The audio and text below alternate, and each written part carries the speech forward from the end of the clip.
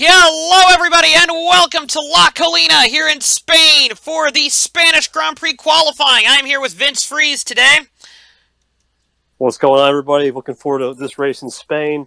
Definitely going to be an interesting one. This track is very unique on the calendar, one of the rarest we go to. See what happens with some engine upgrades and whole storylines coming in. But we have no grid penalties. No grid penalties so far, at least. La Colina, of course, is a track with an overpass on it, 22 turns. It's one of the largest tracks we go to all season. It is just over 4 miles long here, as here comes Evan Byrne, the first car out of the pits for qualifying. Jordan has not had a great start to the year, have they? No, and especially with Byrne, he's been marred by grid penalties in the last race, and I don't know, he just hasn't been the qualifying man. He's been in trouble with Curtis last race for bumping. He turned curves, so we'll see if that rivalry heats up as we continue on in the season. Yeah, cars are a little bit slower this weekend. We've seen a little bit of rain this weekend, and the race is slated to possibly be a rain race as well. Comes Blake. There comes Blake Byrne, with that new engine. Here comes, there's Servino Rosselli's second car, and then there's Darren Blake in the Sauber. The Sauber's got a big engine upgrade this weekend, as did the McLarens, the winners, of course, in New Zealand, the McLaren team, with Jack Marriott here. As there's Evan Byrne on track. As you can see, the track is still a bit wet from an early rain shower here.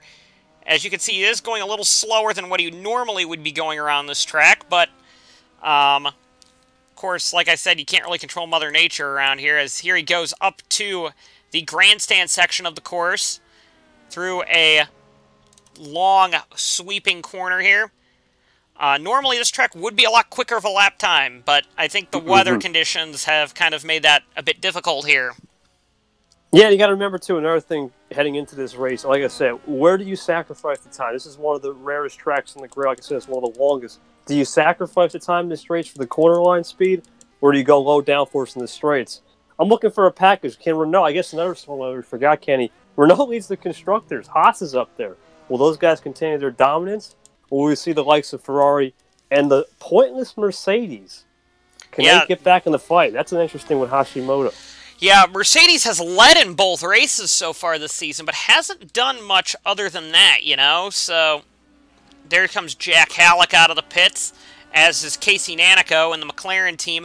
I have a feeling that this race is going to be the first race where we're going to start seeing the typical order start filing out as, well, you know, the first couple of races have been a bit of a crash fest and a attrition-filled fest. So we're expecting this race to not be maybe that, unless rain can do almost anything. Then, you know. Yeah, if it does rain, then Renault and the likes of Haas, they're going to be looking like the gods came down and helped them. But if it's like the normal races, pitch strategy comes involved. I got to look for Anderson, man. Anderson and Oskin, those guys. Red Bull, always known for their strategy. I expect those guys, especially around the corners around here, to be very fast. Another pre-race storyline, not really. We're starting to fill up for the Cariala, 600 kilometers. Got more than 42 entries coming into the field here. Could be seeing some Q races as we hit the round 6 coming soon. Yeah, as here we go. Evan Byrne had to deal with the lapped car there, or not the lapped car, Daniel Adventure having an outlap there. That's going to slow up Byrne on his hot lap here. Remember, only 10 minutes here. And positions 30 through 21 will get solidified in this session, of course. And with this track, you don't get that many attempts to really set a quick lap time around here, do you? I'm thinking maybe 3 at most, because you got to think 2-minute outlap. I'm thinking 3 or 4. About, yeah, and that's tank. Those are some but those are outlaps, keep in mind. As here they go around this corner. They should be quite a bit quicker than that, as here comes Byrne. He's going to set the first hot lap around this track here at La Colina International. This is a 1:52.0 there. There comes a couple other cars there on their outlap here. We're looking for Servino Rosselli, who is second in points right now. Right now, coming around the last corner on this track. Rocketing up and over there. You actually catch a little bit of air there on that hump. Here's Rosselli to the line. Rosselli goes with a 150, so 2 seconds faster. Darren Blake is even quicker than that. Oh, we're in the 149s now as DJ Curtis jumps to the pole. Remember, Ferrari has not qualified in Q3 all year so far. First 2 races, they've been knocked out in Q2 twice. Of course, Blake they with the won. updated Sauber P2. Kenny Myatt jumps to second there. Jordan needs a good weekend. Didn't expect Jordan to be that high up the order, though. The times are only going to get faster as the track continues to dry out with more cars. The grip's going to get back into these handlebars. Let's see what happens. Let's see, that's Blake third, Fitzwater to fourth, Bouchard to fifth. Here comes Ozkin, got held up by Tolfe there on his out lap. Or no, that was a hot lap, actually. Ozkin 152.8. It's down there with Stark. Nathan Ormond. Wow. In a Benetton, jumped to third. It's a Ferrari 1-2 at the front of the field, though, as Jesse Turner in 8th goes actually pretty quick there as well, as the field is just trying to work their way around this track. They're not going to get many qualifying attempts on this circuit. Jack Marriott to the fastest on the board. Jack Marriott, Salameo now jumps to the top of the board. Here comes Mikola on the track. Mikola actually 16th, but of course not everybody set a time. Evan Byrne jumps up to 11th there. Remember, 21st, 20th is the time that you want to beat there. Casey Nanako bumps Marriott there. There comes Hashimoto across the line. That should be a quick time. Second on the board. It's Mercedes 1-2 at the top of the grid. Except now Max Anderson. There's Red Bull coming into play. Darren Blake. Now watch the Saubers here. They got a big engine upgrade here. In their Ferrari engines. What is Sauber going to do? No improvement there for Darren Blake. Here comes Bouchard in another Ferrari-powered car. Kenny, we got Sam and Oskin 28th right now. That's concerning for that Red Bull. That is concerning. He has currently been held up the entire lap by the Toyota of Anderson, Julius Anderson here, having a very difficult time getting by. Julius Anderson here. Oh, Anderson's not giving away either. Yeah, and this is not going to be an easy move for Ozkin to get by, and Ozkin could be out in segment 1 if that's the case. As we got some cars coming in. Too. Jack Halleck lingering down there in 23rd. And Ozkin finally gets by there. Does he improve his time at all? Yes, he does. He's up to 18th, but that's still a lot lower than that Red Bull should be in. There comes Turner across the line along with Grayson Ace Vito. Ace Vito jumps to 7th. Here comes the Williams of Vince Freeze on track now. He's down in 16th right now. His power has really been a big thing here. Freeze does no improvement there. Yeah, Williams isn't looking good so far. Fitzwater's right there in 15th. Pat Mikola down in 22nd, currently out looking in. We'll have maybe 1 or 2 more hot laps. No improvement for him. Evan Byrne from 17th. Oh, wow. Change at the top of the grid there. Nanako bumps Hashimoto. Meanwhile, Hashimoto bumps back Nanako. It's Blake. Blake and Curtis are coming onto the track now. Curtis has had a tow this entire lap here. I think this could be top of the board for Curtis, or if not top 3. I don't know. Not with how quick Darren Blake came off the corner there compared to Curtis. No improvement. No. Sean Ard, P8. Ormond, P9 for Benetton. Sneaky. Benetton doing pretty well today. Down the order, currently on the outside looking in, we have Halleck, Otts, Mikola, Tanker. Tanker actually qualifying better than Julius Anderson, Behringer, Force India again. Struggling in 26th and 27th there. Roush, Stark, and Tolfe down the order there. Remember, the top of the board doesn't really matter here. 50 Here comes Anderson now. Anderson's all by himself this time. Looks like now that Ozkin's gotten by. Ozkin to 3rd! Flyer from Ozkin. Anderson does no improvement there. That Red Bull is just hooking up. Roush and Tolfe go by. Fitzwater to 8th. Here comes Freeze and Salameo. Of course, they're not currently fighting for knockouts right now. If you're somebody like Casperson down there who just got an engine upgrade. Worries right there, because Halleck's a fast car. We know he can do some damage. And Casperson is out on track right now. Keep in mind there. Joachim Kaspersen. He's got one of the Jordans behind towing. Let's see. And now, we're in standby mode. Everyone can complete their laps now. Last 3 in. Oh, a little bit of contact there between Kaspersen and Myatt there. Myatt's going to get held up there, but Myatt's safely into the next section. He's in 13th.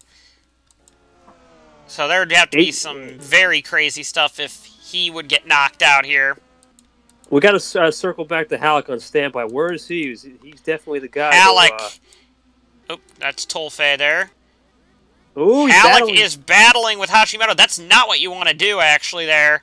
And Halleck, after Haas's second in Constructors' standings, isn't right now doing very well today here at La Colina. Of course, big props to Daniel Adventure in 19th. He makes it a Q2 for that Toyota. Well, not sure just yet, but got to finish this off. And then you've got a couple of other things here coming up. Still no changes at the front of the field.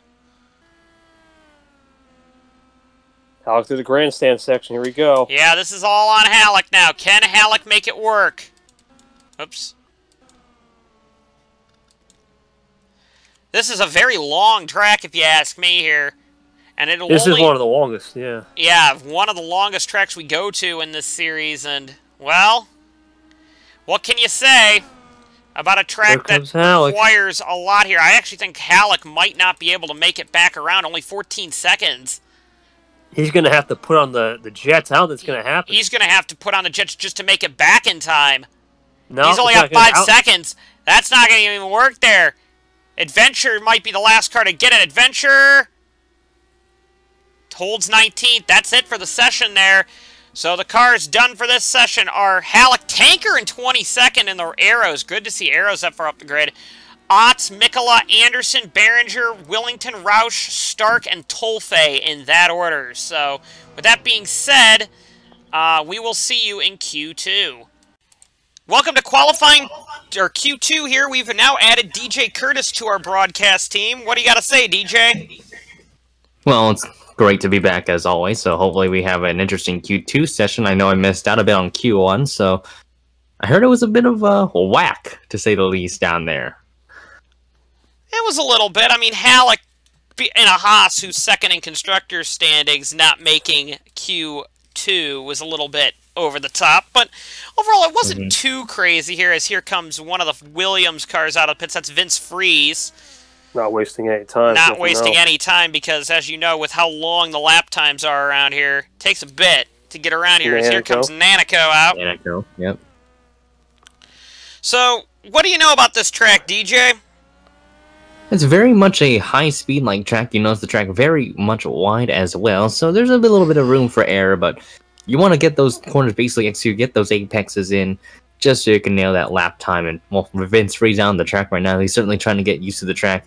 Yet again, remember, these drivers in qualifying trim, so they're not going to necessarily be in a race trim, to say the least. They're getting themselves set up to get more accustomed to the racetrack. As here we go around this track here. We didn't really go any onboard views in Q1 here. Do you think this track will have a safety car in the race at all, do you think?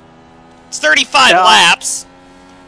It could, because like I said, we don't know the weather, and if the weather turns bad, that's one. And number two, that first S chicane, we've seen it whether it's a rolling or staying start. Sometimes guys like to force the issue 3 wide.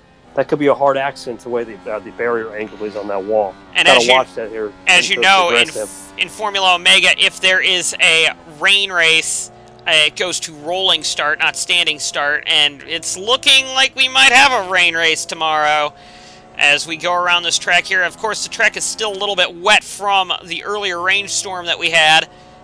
Speed should be picking up a little bit more in this session, and then probably in Q3 they'll really ramp up.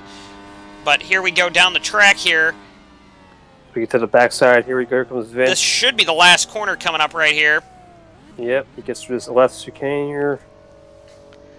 And here we go. Now he will be going on to his hot lap.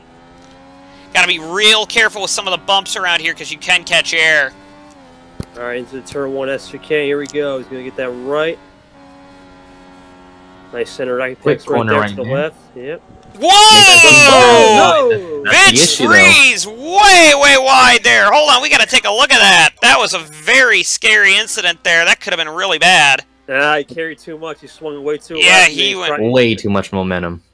way too hard. Tried to oversteer. Took a little oversteer, and then he was suffering from understeer at the same time.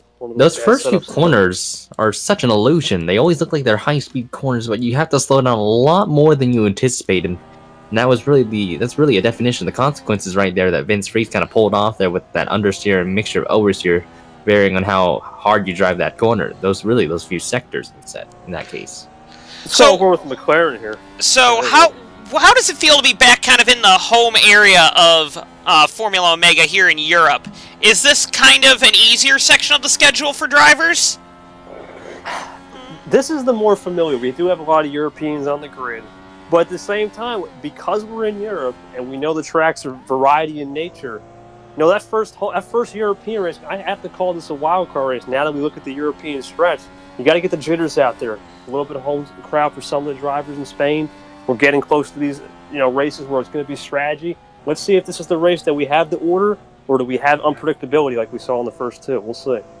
And here we go. We're on board with Casey Nanico, was Salameo the fastest in segment 1? Yep, Salameo P1. Yep. All right, and then it was Anderson followed by Hashimoto. And this is where the engines really wind up is through there, because that's a 6-gear corner, and a little bit wide there for Nanico. Coming up very quick here on DJ Curtis, the Ferrari. And this is going to hold up. Curtis might have a problem with that car, because there's no way that car is that slow off the grid there. Too wide into the S. Nanico did a 149.5, and I think Nanico could have gone a lot faster there. Freeze, of course, did a 151 by being slow. Yeah, there's some... Oh, whoa! That was close. Did Nanico go off? Man, that second corner is a bit sketchy there. It's Casperson, who nearly got bumped.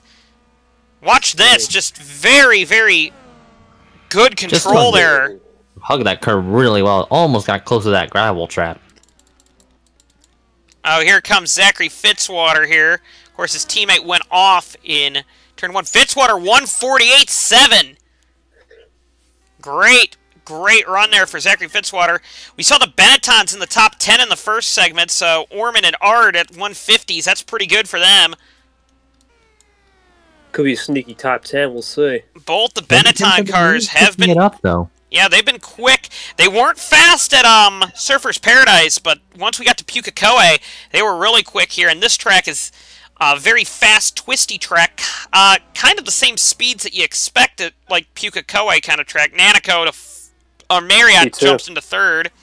Anderson P2 now. Where is Salameo? And Hashimoto just comes across the line. Where's Salameo? Right now, the Brazilian driver comes onto the front stretch. This is going to be big because he's got Ozkin in tow. Salameo only 6th. Ozkin only 6th now, so... That slipstream really helped that Red Bull. Yeah, it did there for him. You're right there, DJ. As we go onto the track, there's Bouchard. Of course, his teammate got knocked out. Freeze jumps up to 3rd, trying to get around Bouchard now. Nanico now on track. The only female on the grid jumps nowhere. Just DJ Curtis on his hot lap only finished 17th there. I think DJ might, and Grayson Ace Vito once again might not make Q3 at this rate.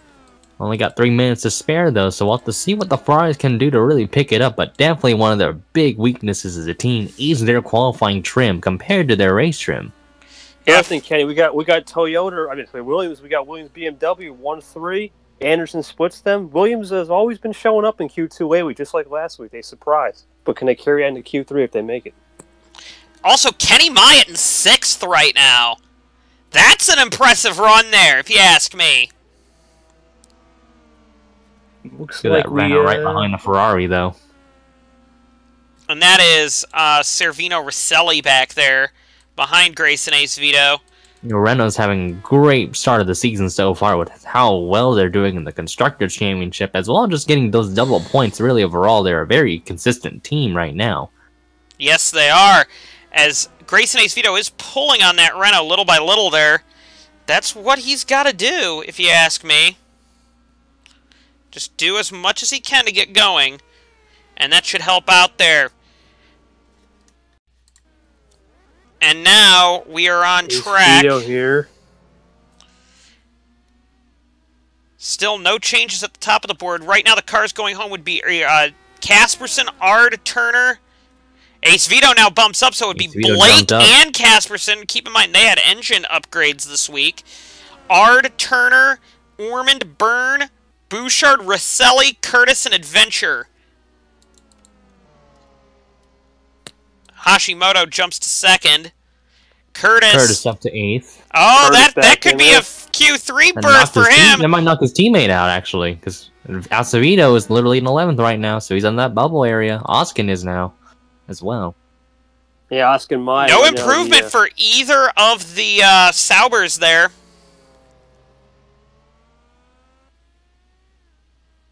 And here comes Fitzwater, the provisional pole sitter. Does he improve his time? Let's see. No improvement there, as here comes Ard. Can Ard sneak a top 10? Answer. Negative. No. Normand, nothing there either. Here comes Marriott now. Marriott is solidly in 3rd, going to be in Q3 at this rate. I think the big surprise in the top 10 is still got to be Kenny Myatt up there. Yeah, Kenny especially Myatt, considering no doubt, Ace Vito is on the outside looking in. And here comes Hashimoto now. That's really the only surprise up there, is Myatt, really. And Myatt goes quicker. Myatt jumps up to 6th. Good lap time. Here comes 2 more cars in the leading group. Still behind the slipstream of the Mercedes there, so let's see what he can get out of that. Here comes Ace Vito. This is a driver to watch here. He's going to get one more hot lap here. Should be able to cross the line just fine. But no improvement. He improved it a little bit. He improved it, but couldn't really get anything. Also, I believe Turner has jumped Ard now. There's Adventure, no improvement. Nanico, no improvement. DJ both the runners Curtis are gonna make it past Q2. Yeah, at this rate, yeah, they're not gonna make it to Q3. So that's a big letdown there for Renault. We were wondering if Renault, you weren't in here, but we were wondering if this is where Renault's championship is going to start coming apart after a really good start to the season. Looks like that might be the case. Oh, there's some battling going on up ahead. Wow. With Nanico and Adventure there. Adventure, of course, is just happy to be in the second segment of the qualifying session. As here we go around again here around this track. Overall, what do you think some of the keys to managing this track is, DJ?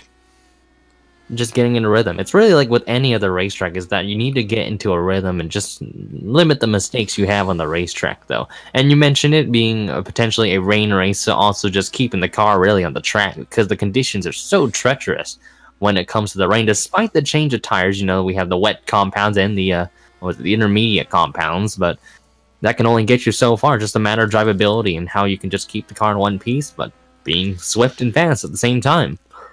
And Vince and I were talking, too. 2 big surprises have got to be the Saubers down there with their big engine upgrade that they got this week. They're down in 12th and 13th. That's a surprise to me.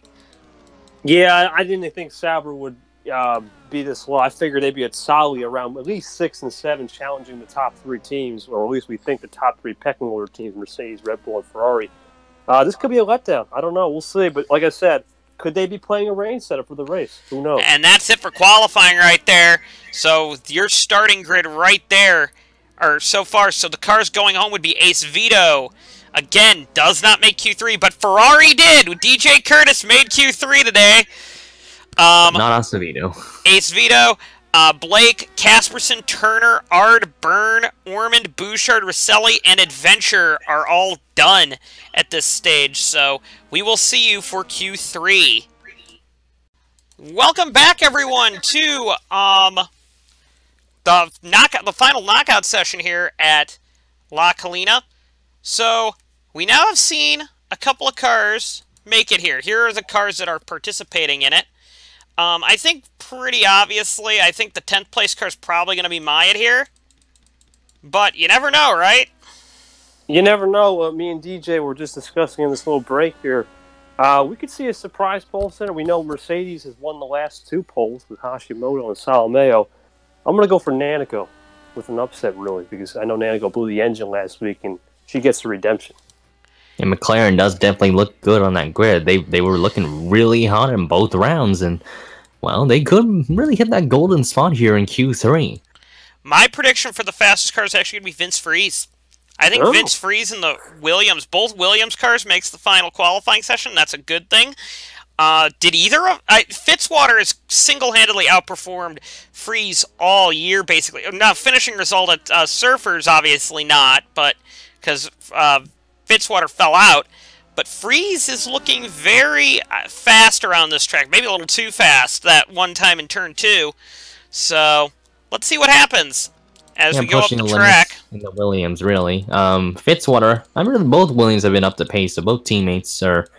Both team cars are really looking great, though.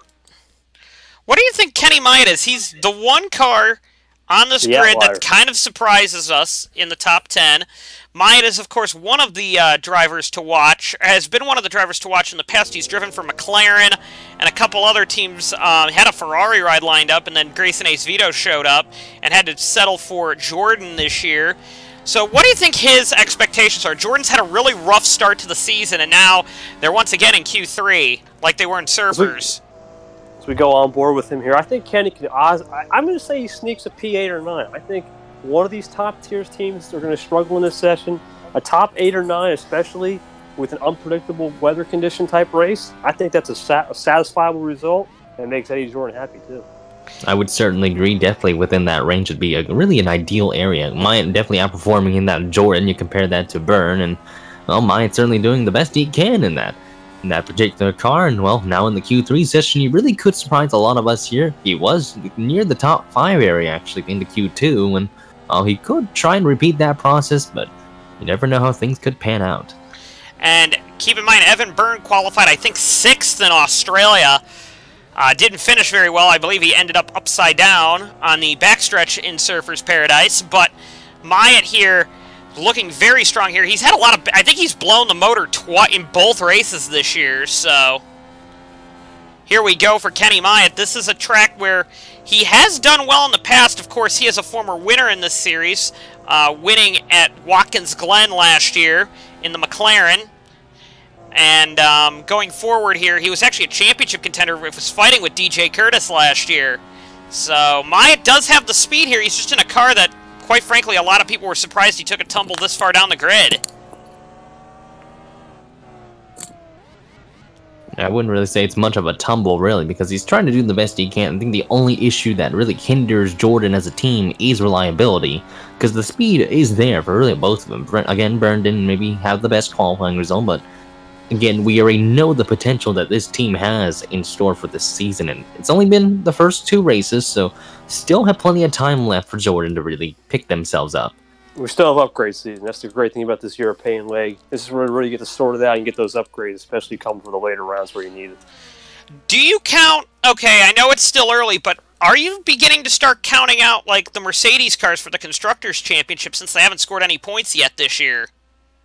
No, because we know 1-1-2. We know McLaren nearly pulled it off last week. A couple 1-2s, or a 1-3, or a 1-4 even, that's all you need to get back in the hunt. So I won't say no, but if they don't pick it up by race 5, then yeah, it's going to be a little tough. But these next 3 weeks are going to be crucial for Mercedes, for sure. Jack Marriott, fastest car. Oh, go ahead, DJ. I would very much agree with Friese there. It's really not too late or it's a bit too early, let's just say that, to really count out many of the constructors that have had rocky starts, because we know the speed is there, as we mentioned. You see one of the Williams getting around Hashimoto. That is Vince Friese. Yep.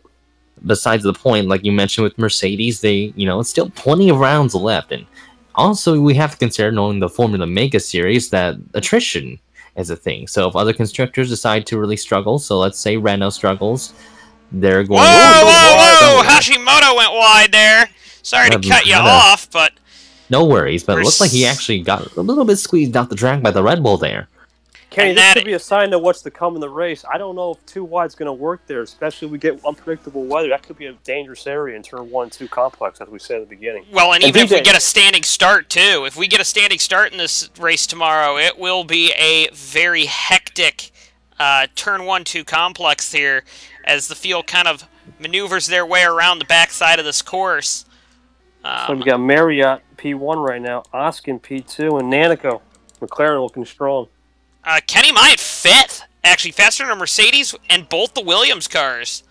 I'd say some are on their warm-up laps here, so maybe they're not quite up to temperature with their tires, but right now, Marriott, you mentioned being the quickest car on the track. And DJ Curtis, the only Ferrari, is in 8th still, as Oskin is in 9th. Here comes Salameo. Salameo is probably going to jump to the top here, I'm guessing. No, he doesn't. Could this be another McLaren pole? And I believe McLaren was the team that got the pole in... Hashimoto did not get the pole in Surfers Paradise. I have to correct you there, Vince. McLaren did. That was Jack Marriott pole in Australia. As there goes, that would be Fitzwater across the line in 7th. We're still missing one car here. I believe it is... We're missing somebody. That Anderson at 12? No, Anderson is 4th. Oskin's there, so we know he's all good. It has got to be... There, well, so whoever it was just set a lap. I believe it might have been Hashimoto there. Oh, yeah, Hashimoto went wide. That's right. And Hashimoto doesn't look very quick either. I'm just surprised that the Ferraris aren't doing a lot more right now. I think for Ferrari, I think DJ was saying, could they be playing the long game, the race pace, right? Because we know Ferrari's got a race pace that's second to none in this, especially in the first 2 races. I think teams are looking at the weather tomorrow. They may be holding back. We've seen sandbagging. We've seen teams sandbag and really go for that race pace. This could be another one of those examples. We'll see. And now, here we go around this track with 2 minutes 34 to go before cars can take their last hot lap. Marriott, fastest car on the track by 9/10 of a second. Huge gap. But we've seen faster laps around here. We've seen the 147s before. DJ Curtis and the Red Bull behind him. Curtis jumps to 5th. Oskin stays in 2nd. No improvement, though. Here comes Salameo, the New Zealand pole sitter. No improvement for him. Here's Fitzwater. Of course, Fitzwater down in 8th. Yeah, Williams down 8 and 10th. Not looking good so far in this session. Let's see. I thought they'd be pole sitters, contenders, really. Looks so promising in Q1 and 2. Fitz? Nothing there. Oh, I'm watching Hashimoto and Anderson here. Good toe. Great toe for them on this track here as they go through the final corner. I'm guessing one of these 3 cars might move positions here. A little bit of wiggle from the Red Bull off the corner. Here comes Vince. Vince Freeze gets a great run there. 5th position. As does Anderson and Hashimoto. So all 3 of them gained spots there. Here comes Nanico. That's my pick. Let's see what can happen here. 3rd on the grid, has to gain 9/10 of a second. I don't know if anybody's going to catch Marriott's speed there. A flyer of a lap from Marriott. I think Marriott laid the wall down. That could be a pole run there. Here comes Myatt here. I'm kind of surprised Myatt's faster than a Mercedes and a Williams car here. And Myatt's going to come across the line in his Jordan Honda and is going to not improve, but still good job in 8th. Jack Marriott, the fastest car on the track right now. Can Marriott get over the 2nd boundary? Let's see, for 2nd. No, Marriott's in the pole. Yeah, over a second. That's what I meant. Let's see. Nothing there, as here comes DJ Curtis and Samit Oskin now. Can they improve their lap time? Neither of them do. Nope. Tires are falling off. Here we go. Salameo now. I don't think anybody's going to come near Marriott's pole time there. I really don't. Gonna have to take a replay on that one. That one looked very good because it was Fitzwater. Fitzwater might. I don't think Fitzwater's going to get another hot lap though. 4 seconds left. This is going to be his time. Might be able to clock a lap in for this one. This one he will, yes. But Fitzwater is going to be starting No, 10th. Nothing. Now, this group is quick, we've seen. We've seen Anderson, Hashimoto, and Freeze has been very quick around this track. Wow. Ooh. That's really going to cost them, actually. That's going to cost a lot of time. And that's going to... Man, Vince Freeze is so good over that hump. But no improvement by any of the three. If anybody was going to do it, it was going to be them. And here comes Nanico. Nanico. Could be the last shot for Nanico. Can they... It will be the last shot. Can they make it a McLaren 1-2? Answer. They improved, Negative. but stayed in third. Kenny might. I don't think you're going to get a pole run out of this car, but it's impressive to see him in 8th with the Jordan. He's only 1,000th behind the Ferrari, as you notice. 149.476 at the moment. Let's see what he gets across the line. Here he comes, Kenny. No improvement. No improvement. Jack Marriott, you basically got the pole, so don't even bother, really. But just going to cruise it now. Just cruise her home and see if you can maybe set a track record here. The 147.8. No improvement for you. DJ Curtis and Sam and Oskin. Oskin's the second fastest car here. Wow, look at Curtis's run out of that corner there. But still, had nothing. And Salameo's probably going to be the last car to set a lap time here. Here comes Salameo across the line. Wow, that's not a good starting spot for Salameo in 9th. So with that being said...